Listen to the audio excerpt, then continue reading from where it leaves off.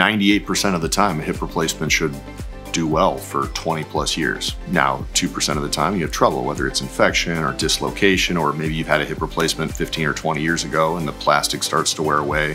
When you start to have more debilitating symptoms, that's when you start thinking about, hey, I should have this evaluated. A lot of times people come to me and they've got pain or something doesn't quite feel right, but it isn't necessarily the apparatus that is the problem. You know, sometimes it's referred from the spine, or maybe it's more muscle and tendon related as opposed to the apparatus. So really nailing down expectations and are people going to improve with a big significant surgery. The diagnosis is almost as important as the surgery itself. You can do a surgery, and if the patient's not happy and they didn't benefit from it, you haven't really achieved anything other than put them at risk. And so, you know, the diagnosis is almost as critical as the ability to do the surgery.